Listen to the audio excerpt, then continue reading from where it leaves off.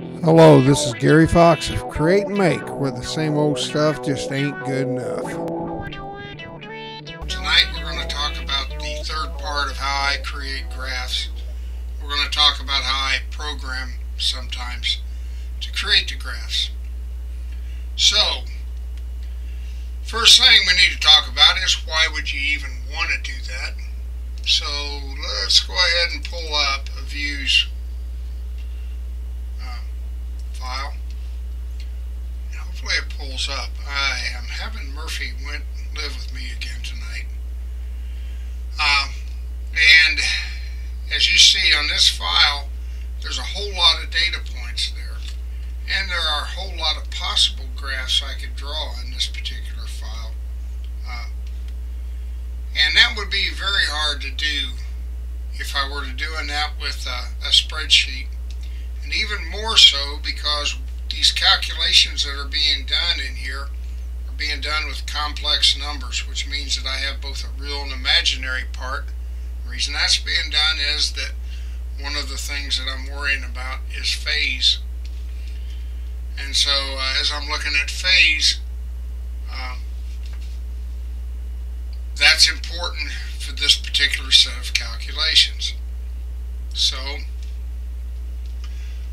this is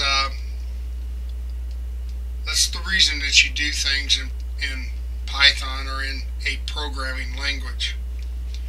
Okay, I choose Python to do my programming because it's a relatively simple language to use, and I got up to speed very quickly. I also, a personal reason, spent a lot of time learning Visual Basic to use with a database one time, and then with Microsoft's 3-year update, they changed the whole way that you connected to that database. And I don't program enough where that I feel like having to relearn everything that often. If I program continuously, then it would probably not be a big problem, but I don't. So therefore, I want a language that's relatively easy. Also, going back to the language, we'll go back one thing. Python has very, very good documentation. And we'll pull up their documentation file. And it has a very good tutorial. And it has a very good, what they call library reference, keep this under your pillow. And I use it pretty often. So I'm able to get the answers that I want. If I pull into the library reference, for instance, let's look at numbers. The very first one it talks about is complex numbers, and that's the ones I had to use, and I was able to find what I need to know for complex, all of the functions that we will be using in the program. So it's a very well documented program. It's open source. It's available in Windows. It's available in Linux, and also available in Mac. So it's a really good program to work from and be able to talk with everyone. There is some differences between Windows and at least Linux. I don't know that much about Mac, but there are differences. Let's close this thing out, and we'll go back into the actual program, and I'll talk about those differences. When you load it up in Windows, you will get also a program that they call idle, and with idle, it allows you to edit the program. When I do it in Linux, I basically just use my text editor, which is somewhat equivalent to Notepad. The only thing is that it color codes different things. Comments are color coded in blue. Fixed values, constants, are color coded in red, and so on and so forth. So it kind of helps self-document. Okay, the way I wrote the program, I had these subroutines that I used pretty often, over and over. For those of you that have been following the electrical, you always have to multiply everything by 2 times pi, and to come up with the frequency, to come up with it in what's called radians per second. And so I just did that one time. I got sick of typing 2 times pi over and over. And so I had these subroutines. The subroutine that we're going to talk about is the CSV initialize and the CSV write. Okay, in my program, what I did was I initialized some variables, and then I initialized what I was going to write for those field names in the CSV file. So that's basically what this is. This is all those field names. First I had the frequency, then I had the impedance, both the real value and the imaginary value, then I had the absolute and the phase of the total current, then I did the voltage and the absolute value and phase for the first element, and so on and so forth. And I put them all down, and then the very last thing was I measured what the gain was going out of the circuit versus the signal going in. So I created that, and in my first call here, okay, let's talk a little bit more about one other thing also that I initialized. I initialized the name of the directory, which happens to be my home directory, and then also what the program name was. Now the difference between doing it in Windows and doing it in Linux is the backslash. Linux and most other operating systems use a front slash to divide directories. As you go down the directory tree, or the file tree, folder tree is, I guess, is the modern term for it. Windows uses a backslash. Okay, a backslash in programming language means it's a special character is the next thing. So this one right here is backslash in. That means new line. In Windows, you have to use backslash backslash because the first part tells you it's a special character, and the second part says the special character is a backslash. So all of this would have to be C:, backslash backslash, my name, backslash backslash, whatever the directory is, backslash backslash. That's the biggest difference between Windows and the others. And then this particular part would be different depending upon how you set up your directory tree. So once I did that, I called up CSV initialize. That's my file name. That's that whole directory name that we just went through.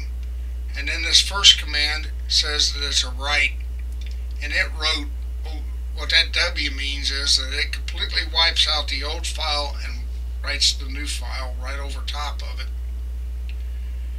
And then it wrote this thing I call name string, which is basically all of those field names. So it wrote the first line of the CSV file, and then it closed the file. Okay, later on, after I calculate one record for one frequency, I then do call a CSV write, and you'll find that in my program, it's the last thing I call, and I call it before I do the next iteration. This is the part where it goes back and continues doing the next loop. The next loop would be the next frequency. So I'm using the program, looping it over and over and over. So I call it, I got all these data points. However, there's actually about twice as many of those data points because each one includes 2 parts since it's a complex number. So you see I only send in F total or Z total, but I'm printing out Z total real and Z total imaginary. You see that between each one of those I've got a quote, a comma, and I put the comma inside quote marks because it's a character, and that's basically my comma separated variables. That's where I'm doing the commas for separating the variables. And then I continue on doing the others. The others I do a little different. I actually calculate the absolute value and the phase of it. And they got a special program, a special thing that does that. And then they got a special thing that converts it from radians to degrees. So I have everything that I want there for that. And so I'm able to then do all of my records, one right after another. So the programming is relatively easy. It takes a little time to learn it, but it's relatively easy. And you call the same subroutine over and over and over again. After I write one record, I close the file again. But when I open this file, you see it's got an A. The A means that it's appended to the file. So I append each record and then I reclose the file. Then I open it up when I have the next record ready to write. And I'm able to call the same subroutine. So that's basically how it was done. And that's how it created the file. And you see that I'm using complex numbers in here. And that's basically what the calculations were for the program. Makes life a whole lot easier. It would have been impossible to do if I had tried doing it with a spreadsheet. It also would be, there are programs sometimes where you have to iterate the value because you got a nonlinear functions. And so you start from a small value and then you try a big value and then you start bracketing in until you get to the value that's going to be close enough that you consider it done. That's called iterative programming. And again, it's next to impossible to do with a spreadsheet. So programming is a very useful thing to do for this kind of scientific kind of calculations, scientific and design calculations. So hopefully I gave you a little flavor for what it's done. It was not intended to be a tutorial. It was just a, hey, this is how I do it. Hopefully it whets your appetite. I will put a link on the show notes or the video notes that tells you where to find Python. And Python's, by the way, is a cool language because it was named after Monty Python, the guys that wrote it like Monty Python. So they named the program that. So anyhow, it's a relatively easy language. It's not like C where you can end up with memory, I forget what they call those, but memory leaks where all of a sudden you're consuming all the memory of your program, of your computer, or your program jumps out into the middle of no man's land and crashes your computer. It's much easier to learn than C. It's also an object-oriented, object-oriented programming, I think is the terminology, where, as you can see, when I was calling, I had to open up a couple objects here called math and C math for complex math, and when I worked with those, I had to use C math in front of it because it was part of that object. But it's relatively easy, and then once you write it one time, you can cut and paste from your own stuff. The other advantage of writing your own program versus doing a program where you got a canned piece of software, number one, you got to buy the canned software, and you got to learn the canned software. And then partway through it, you find out they can't do everything you want to do, and so you feel like you just wasted a bunch of time there. When you write your own program, it means that you have to understand it enough that you can actually write it and tell the program what you want to do. And to me, that's worth a whole lot right there. That means that you really understand the stuff. And there's no way I could have taught all of the stuff that I've taught in the website without having done a lot of the programming myself, because that forced me to ask myself some questions that I wanted to be right on before I presented the information. Anyhow, that's the reason. That's the last part of how I create these graphs. As you can see, this one was called Bode 4. What we're working toward is some procedures called Bode diagrams, and that's the American way of pronouncing. I think in Dutch it's pronounced Bode.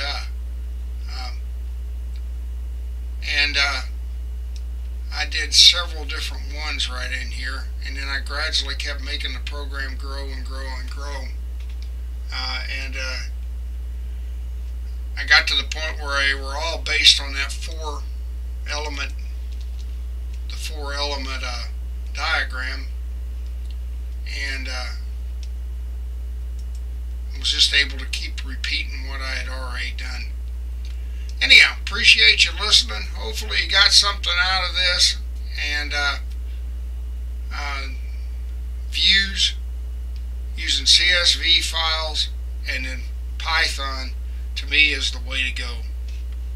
Let's see, let's point out one thing right in here. Pull up one of these views files. One of the things you can do in views is you can actually write Python within it. So it's based on Python also. And I forget how to do that. I have yet to do it. But that's the way you can write functions inside views. So Python is well worth learning, and I've used it quite a bit for a lot of different things. So again, I will put a link in the video notes, and hopefully I've whetted your appetite. Appreciate you watching. Again, as I said, I hope you got something out of this. Thank you. This is Gary Fox.